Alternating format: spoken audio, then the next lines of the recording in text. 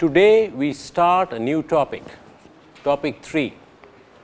This is very important from your knowledge point of view, because tomorrow particularly economics students would often get jobs in the banks, what I am finding, and it is kind of a beginning of kind of things you like to know about Indian monetary system.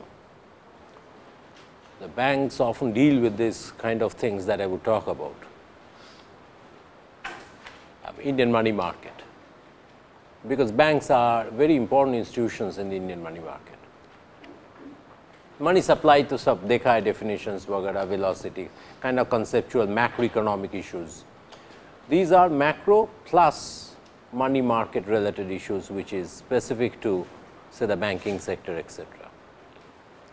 Now, money market, what is the market? What you have seen economics, the first course that you have credited is probably the microeconomics, and in microeconomics we do talk about a market. Market, the first thing that comes to people's mind when you go to a market is this: there are some sellers who are selling something and there are some buyers who are going to buy something, and they meet, and the buying and selling goes on at a price. And people have a choice in a free market. It can be a controlled market, which is a different thing. In a free market, people have a choice what to buy. If they don't like the price, they don't buy it. If they like the price, they can buy it. Another thing about market, which you must have learned in microeconomics, is that market doesn't have a geographical boundary usually. If you say automobile market, you don't see automobile market only in Kanpur and Delhi.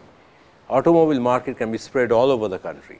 Now, you can distinguish between the automobile market in Kanpur and the automobile market in Lucknow, it is a different story. But if you generally call about an automobile market where automobiles are sold, all right, it does not have a geographical boundary. In fact, if you open the economy, it can have an international boundary, the whole world. In Mars or Moon, they do not use automobiles still.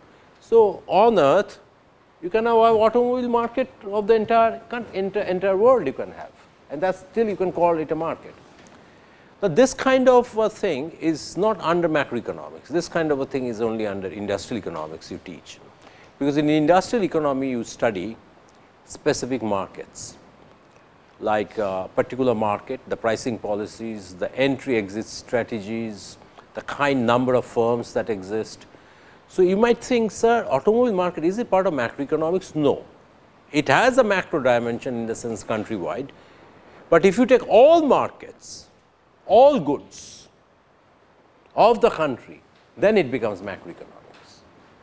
But if you pick one market where one kind of goods are sold, one kind, say automobiles, then it is part of industrial economics. It is not part of macroeconomics. So, here we have a problem. Here you may be calling this, sir, is it macro at all? Well, it has some macro relevance, but it is not macroeconomics. It has some macro relevance. It has relevance to macroeconomics from the point of view of macro policy issues, because when macro policies, particularly monetary policies, are adopted, it has relevance for this market, or the market has relevance for those policies. They matter to each other. You understand what I am saying? Like some macro policies can have relevance for industrial economics. For instance, government sets a tax, profit tax. Now, this profit tax is a general tax. It is applicable to all markets. So, when you are studying a particular industry, that tax, that macro issue is important. That can quite be true. Now, in money market,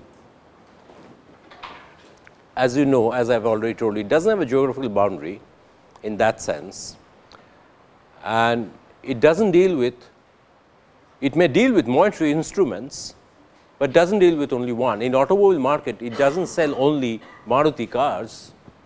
In automobile market, they sell Ford, they said Hyundai, Toyota. So, the market have sub markets. You can talk about the Ford market of the automobile market in India. You can talk about the Maruti market. Again, within Maruti, there are sub markets, because some people like Zen, some people like these other cars, and SX4, some people like, there can be divisions. So, what you have essentially is a structure of differentiated market.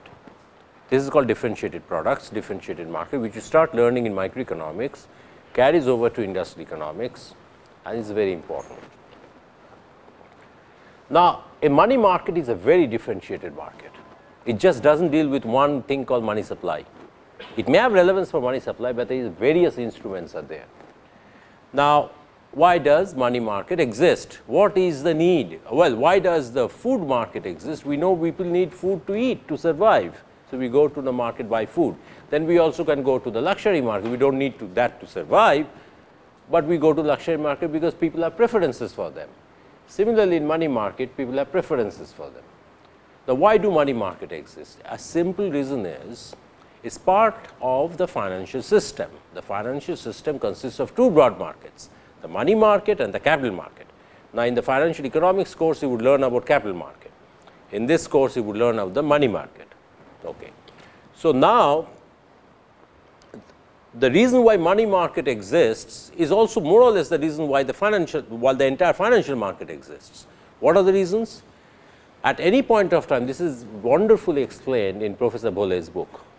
I use that book, I have given reference, there is some 7-8 copies in the reserve section. Professor Bhole's book explains that very wonderfully. At any point of time, there are some deficit spending units. Deficit spending units. At any point of time, there are deficit spending units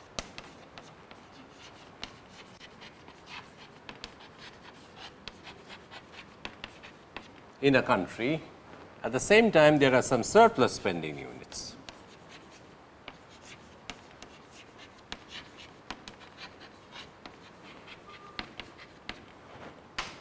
There are some deficit spending units, there are some surplus spending units. Now, these surplus units or spending units, you can even include government now in this market. You can even bring in government, although we do not talk about government part of the economic system. We talk about government, RBI, like satellites, like the moon and the stars, and the earth is here and the earth is the economy. But here you can even bring in government, because government directly intervenes or interacts with it. So, this deficit spending units and surplus spending units essentially means that somebody who is earning more than its expenditure is a surplus spending unit. It has a surplus, which we loosely call savings.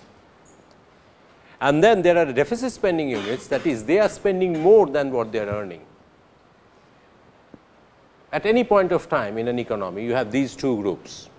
They may be consisting of firms, households, as well as government and other institutions. All right. Now, what the monetary system or the financial system does, just not the monetary system, the entire financial system does, is that it connects the two. You bring in banks. What do banks do? Banks, which is part of the monetary system, connects the deficit spending units with the surplus spending units. The surplus spending units take the surplus, put it in the bank, and the bank then takes that surplus and gives it to the deficit spending units.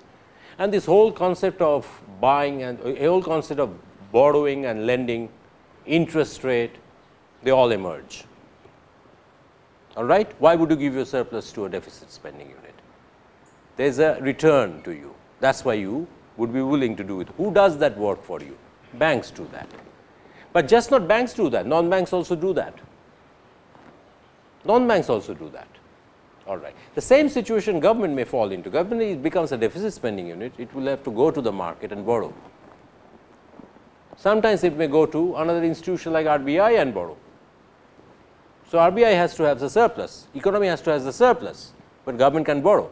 If economy does not have a surplus, everybody is a deficit spending unit, then government cannot borrow. Very simple. All right. So, essentially it is a very simple macroeconomic concept that if the income exceeds expenditure, you are a surplus unit. If the income is short of expenditure, expenditure is the more, you become a deficit unit, then you have a problem. The problem is solved by the financial system. Both the capital market as well as the money market, what it does, they are full of what is known as full of various institutions who connect the two. Capital market में, stock market में क्या होता है? Capital market में, which we refer to as stock market, क्या होता है? What do we do? Somebody sells shares, somebody buys shares. What is it? Somebody who buys the shares have surplus, and somebody who sells shares doesn't have a surplus, needs money, like companies, all right, or debentures or bonds or whatever. Okay.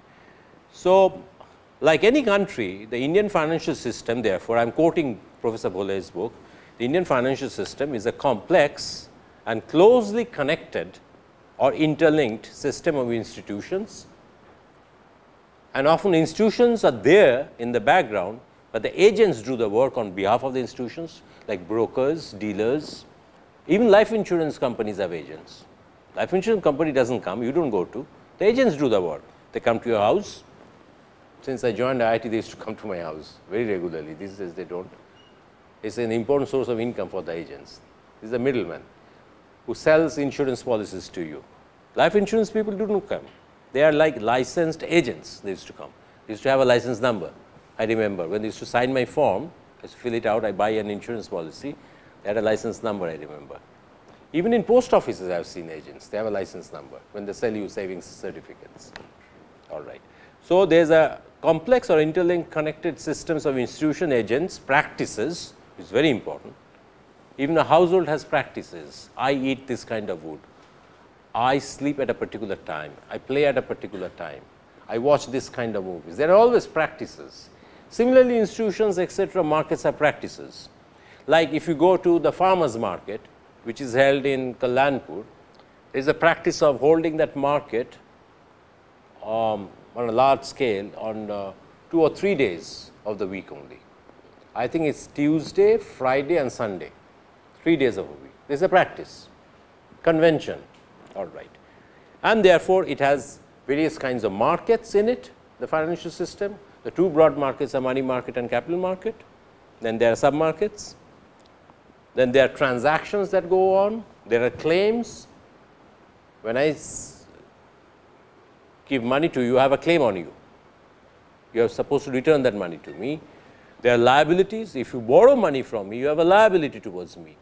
I have a claim means automatically it infers that you have a liability. If a bank gives money to you, a company, bank has a claim on you and the company has a liability towards the bank. Similarly, when we keep money in the bank, we have a claim on the banks that it is my money and this is what you are supposed to do with it, and the bank has a liability towards me. So, claims and liabilities are like flip side of the coins, two sides of the coin, it is the same thing. So, this is what the financial system is all about, a bunch of institutions, agents, practices are there, conventions, etc., markets, transactions that goes on, various kinds of transactions, secondary market transaction, primary market transaction, all sorts of things, claims and liabilities. And what they are concerned about? There are three broad items they are concerned about, the financial system. The financial system is concerned about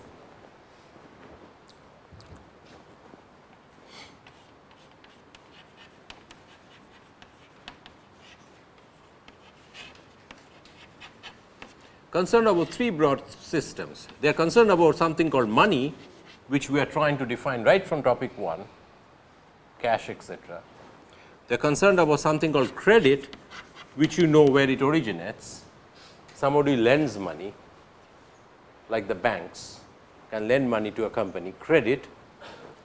And also, it is concerned about, which you are mostly interested, because that is where your interest lies, I have seen, not so much in money market or traditional macroeconomics people like me who have been teaching macro, etc.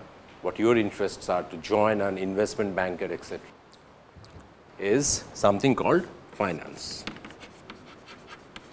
Finance is more than credit, what you are interested in. That is why you want to study, sir, financial economics course hai hum log ka. MBA, IMA department में वो finance course है. Can we take that as open elective? This students often ask me. This is what interests them. I understand why, because it's a very modern thing. And finance has existed since corporate sector came into existence, and you know corporate sector what it is. The companies which are called, which write LTD at the end, which means they are limited liability companies. You know that corporate sector, limited liability companies, why they are called. It is not the traditional ownership companies and partnership companies used to have. दो भाई partner है, या बाप बेटा partner है, दो friends partner है, तीन friends partner, वो चला गया, कम होता है, छोटा छोटा shop में होता है. आजकल है corporate world. That's where finance came into existence. Finance never existed, the word, before the corporate world was created. And the corporate world was created by basically limited liability companies, LTD, either private limited or public limited. You probably know that. If you are learning industrial economics, you have an industrial economics course this semester, so you would learn all that. I don't have to teach. So the finance came where you have heard of words like shares, debentures, etc. It's something different from credit. Credit is a loan, basically. You give a loan to somebody, create a debt, and you get a fixed interest payment against it, and you are supposed to return the money. Shares are very different thing. You buy a share, the company may not return the money to you for 15 years, 20 years. Now what to do? No problem. You go to the secondary market. When you go to the secondary market, like a stock exchange, you sell the share. So you have a secondary market to sell it off. And shares, when you buy them, you get an annual return called dividends, and sometimes dividends are not a compulsory obligation on part of companies to give to you. If company makes good profit, then they will share that part of the profit with you as dividend. If company doesn't make good profit, it will not share that. But there are various kinds of shares. There are preference shares where dividend has to be paid, but still companies can skip dividend for 1 or 2 years and pay a backlog. But in normal shares called equity shares, ordinary shares, dividend is not compulsory. But if the company makes good profit, you get a good dividend. But the preference shares are, even if a company makes good profit or a company makes a bad profit, you get the same dividend. So it's you to judge. I mean, it's up to you to judge whether you want to buy a preference share or an ordinary share. So it goes into that. But companies have a debt structure, debt, credit, etc., called debentures, where it's something like a loan. You buy a debenture, it's like a bond.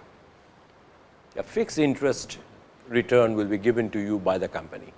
So many people wish to buy debentures because it doesn't depend upon company profit. It's part of the company cost. The company will have to make that interest payment to you.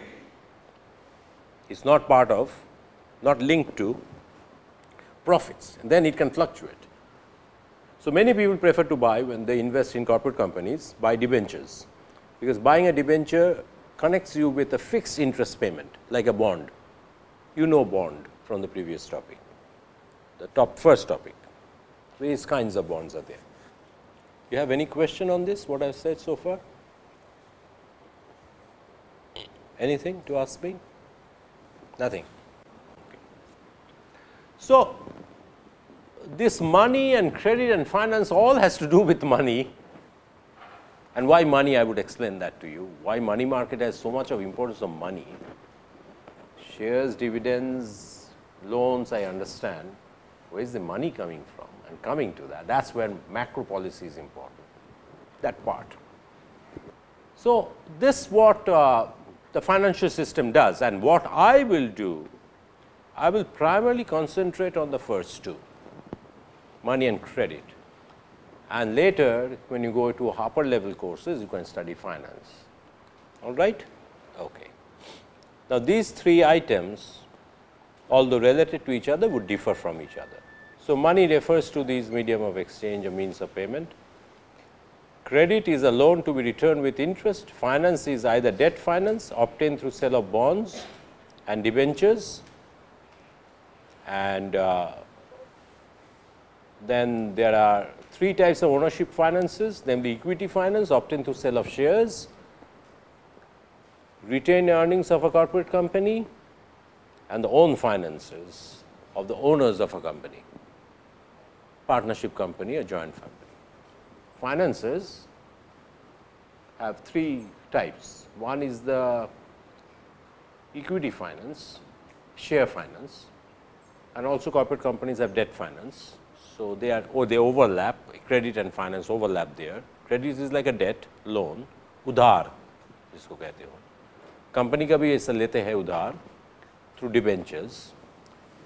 Then the main finance that interests people like you is the equity finance. Share market में sir क्या होता है?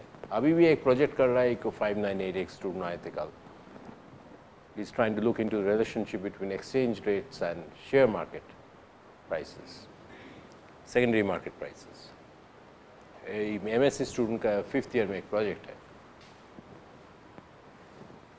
So, this is what interests you, and of course, there are two other kinds of finances. Remember, retained earnings of a corporate company, which is undivided, undistributed profit, which is like a savings of a corporate company, undistributed profit. The profit hasn't been distributed to the shareholders.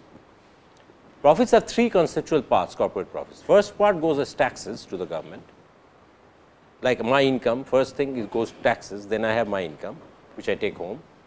Next part is the dividend income. Last is whatever remains, residue is the retained earnings. Three parts are there.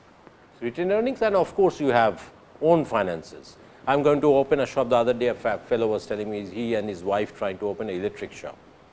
ऐसे क्यों? तो क्या उसी लिए तो sir ये जमा रहा हूँ, आप लोग देंगे नहीं, कैसे मेरा दुकान खुलेगा? Own finances he was talking about. Not having something. Bank is not giving him a credit. He is a small businessman. So, what he is trying to do, he is not a private limited, public limited company, he cannot go to Bombay stock market or some other stock market or whatever, sell shares. So, what he is trying to do is utilize his own finances, whatever savings he has. So, that can be another source of finance. Okay. Now, before I go further, I would show only one slide from this topic today, and that will be enough for today's class. Then we will meet on Monday.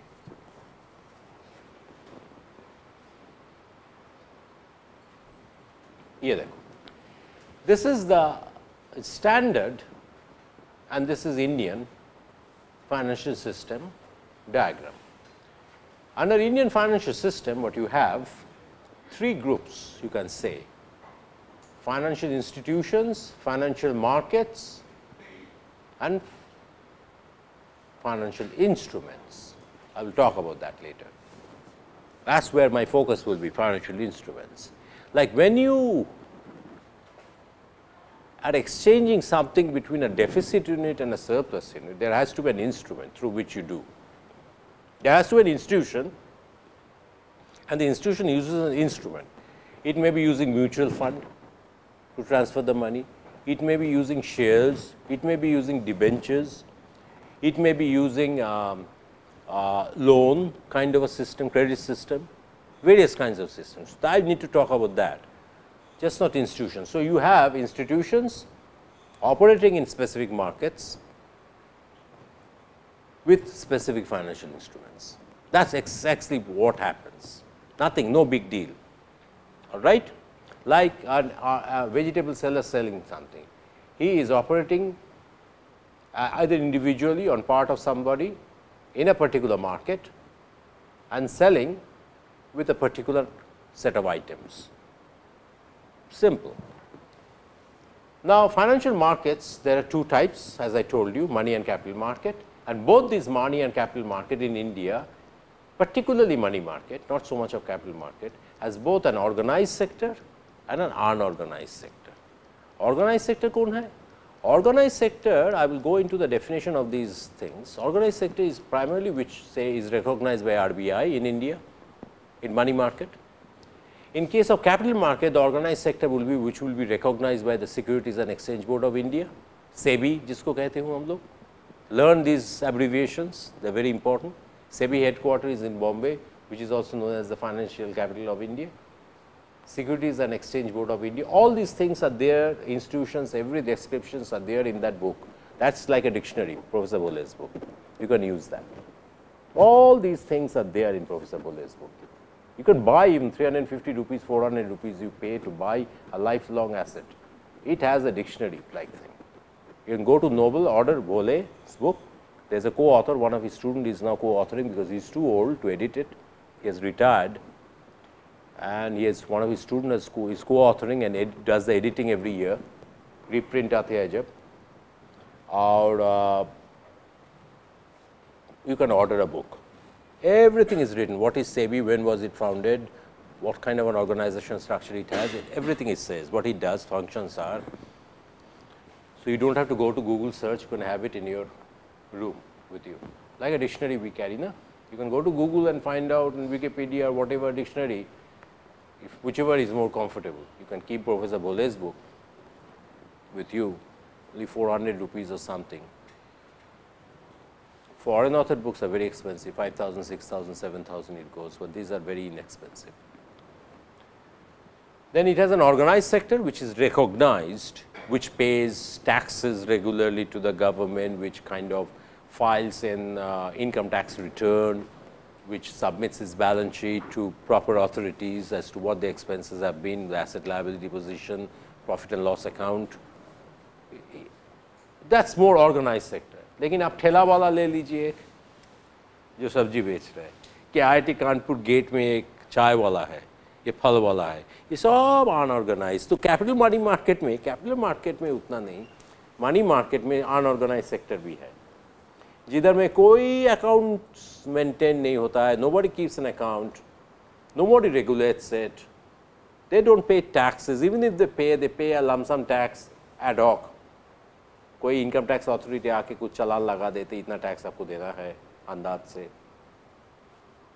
There is no cash memo that you will get. Are even shops don't give us cash memo. If you go to rave, I have seen you get a cash memo. Even though in market people don't give me cash memos. Old markets of Kanpur. To forget about these shops.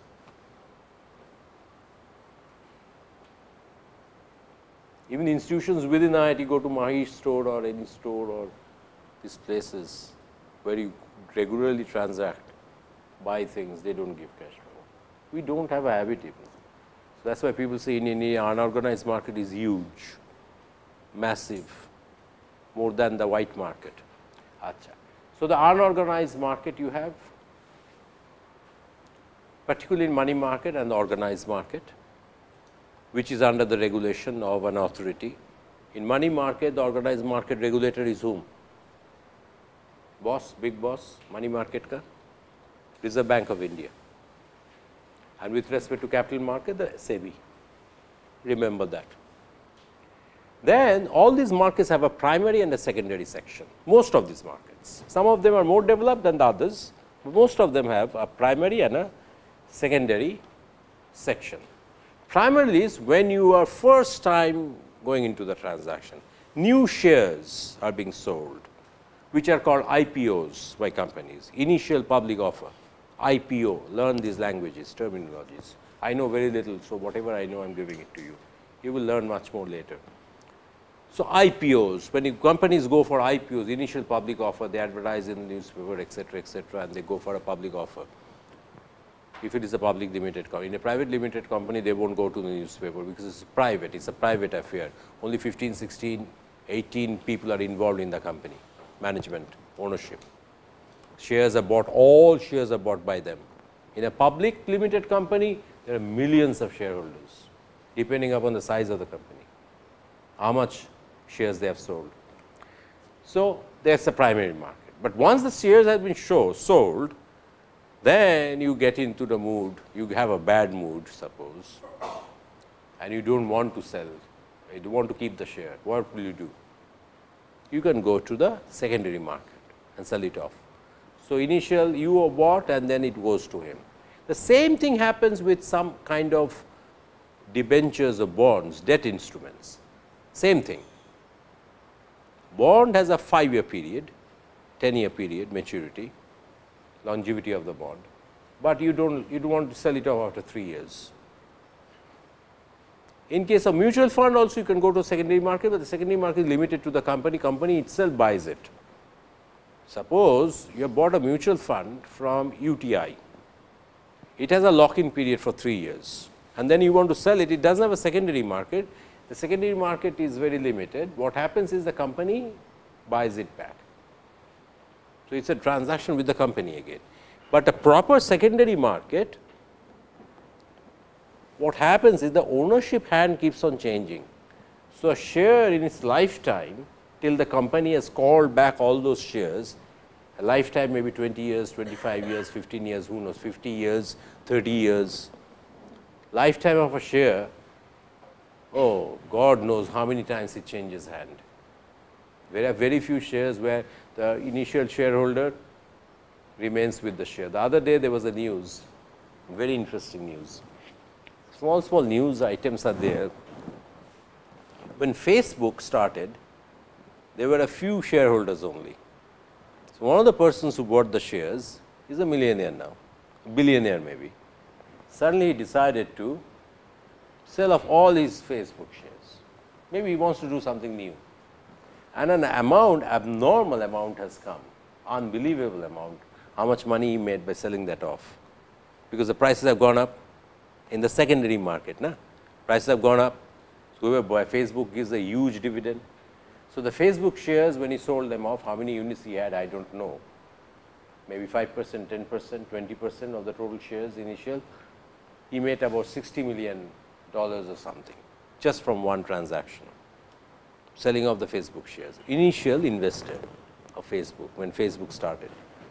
It was just a news item. So, how do make money? This is a typical speculative gain, what they do is that they buy a share when the company does well, they sell it off because the market price goes up. Simple market price reason going up is the demand supply relationship.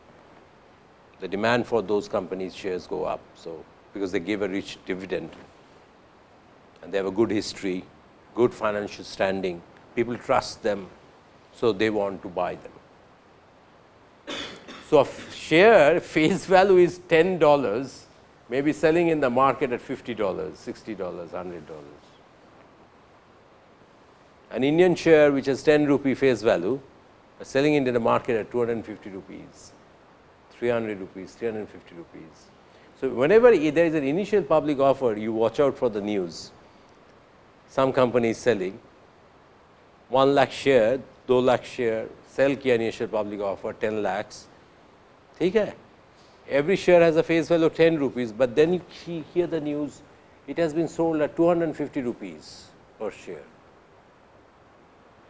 So, people are willing to buy somebody whose face value is 10 at 253 rupees, because they expect to make a huge amount of dividend gain over the course of the life of the share. That is why they buy them. So, the company benefits, imagine, by selling 10 rupee share, it goes back to its bank and deposits 250 rupees per share. So, 3 types of ownership finances, namely equity finance, obtained through sale of shares, etc., that happens. So, you have the primary and the secondary market. Now, I come to the last, which I will touch upon a little bit, financial institutions. There are 4 kinds of financial institutions there: intermediary, non-intermediary, regulatory, and other. Intermediary is who intermediates between the savers and the investors, which means the surplus spending units and the deficit spending units. It intermediates. Can you give an example of intermediary?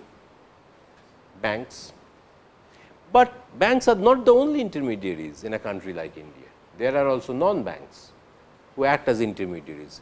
You wonder, sir, how do they act as non-banks? How do they intermediate between savers and investors? Non-banks kaise karte hain? Well, they can simply sell bonds, collect the surplus of the economy from the savers, and then invest in companies who needs them. We all know about ICICI bond, IDBI bond and all that, even mutual funds. And I hope you know mutual funds, what they are. You know the mutual fund business? Anybody has a problem with mutual funds? I am using that as an example often. They are not shares, they are not bonds, they are very peculiar kind of thing. Have you heard of mutual funds? Famous companies in India like UTI, and every bank or non-bank nearly has a mutual fund scheme. SBI famous mutual fund was SBI Magnum. Then you have these other mutual fund schemes from other companies, either banks or non-banks. Do you know mutual fund? Everybody knows it. Okay. If you do not know, raise your hand. You do not know exactly. Okay. Mutual funds are meant for small savers, first of all, who has little money to save. So, instead of giving the money to a savings account in a bank or a post office, they can buy mutual funds. They are like share certificates. Every mutual fund like UTI units have a face value, 100 rupees, 10 rupees, 200 rupees, whatever. So, when you buy a mutual fund, you buy not like shares, it has a premium, you buy exactly at the cost price, the face value price. So, suppose 100 rupees the unit value and you buy 10 mutual fund certificates. How much money you put in? 100 into 10, 1000. You are a small saver, 1000. UTI say, "Theek hai, 1000 invest kariye." Now, what it does after carrying this money, it goes back and pools all that mutual fund money that it has collected by selling. Somebody bought 10 units, somebody bought 100 units, somebody may have bought 1 lakh units. So, 1 lakh into 10, 10 lakhs is a big saver, not a small saver, maybe a big saver. What it does, then it takes the pool, and this is called what they call that, this is a, there is a word, there is an expression for that. Then they look into the debt and the equity market, how the prices are, which they have been studying throughout, which prices are going up, which companies are doing well, which companies are not doing well. So, they make a kind of a fractional investment in the equity market, debt market consisting of various companies. Now, these debt markets, equity markets give them, debt market will give them a promised return on that money to the mutual fund company. And the equity market, of course, is equity linked, uncertainty is there. If the company does well, then they get a good dividend. Depending upon how much return comes, total return, both from the debt market and the equity market, mutual fund company then announces a return per unit to these investors. So, instead of you going to the stock market and finding out where to invest the money 1000 rupees, mutual fund companies do that on your behalf. So, often if units, UTI units etc., you will find the language is written. If you buy a UTI unit tomorrow, it will say equity linked. That means, it is connected to the share market, the investment you are going to do. But what they do, they instead of not giving them a zero return or negative return, UTI etc., mutual funds put part of the money in the debt market, where there is a promised return. Unless the company is liquidated, then I do not know what happens. And a part they put into the equity market. And also they go into the government bonds market, where it is also promised return. They can go there, they can invest in government bonds also, long term bonds, which are called dated government securities. Long term government bonds called dated government securities, they can also invest there. So, this is the game they play, simple. And in the process, what they do, they make some profit probably for themselves, and when the return comes at the end of a financial year, the money that is distributed back like a dividend to unit holders, mutual fund holders, like a dividend, it is like whatever income they make, they of course, from the gross income, they deduct the administrative costs of running the company. There are people hired, there are non-personnel costs, overhead costs, electricity bills, AC bills, whatever, they get a net return value, then they distribute that. All right. So, you have the intermediary institutions. Then you have non-intermediary, you do not go to market at all. So, how do they carry out this helping out the deficit units? They do not go to the savers at all. Well, they have usually a source of funds from these big institutions. The big institutions may be like the RBI, the World Bank, Asian Development Bank, Government of India, or RBI subsidiaries like IDBI, or IDBI subsidiaries like SIDBI, SIDBI, they are all subsidiaries of one another. RBI founded IDBI. After IDBI was founded, IDBI founded SIDBI, then SIDBI founded God knows how many institutions. This is going on. So, SIDBI goes to the market? No.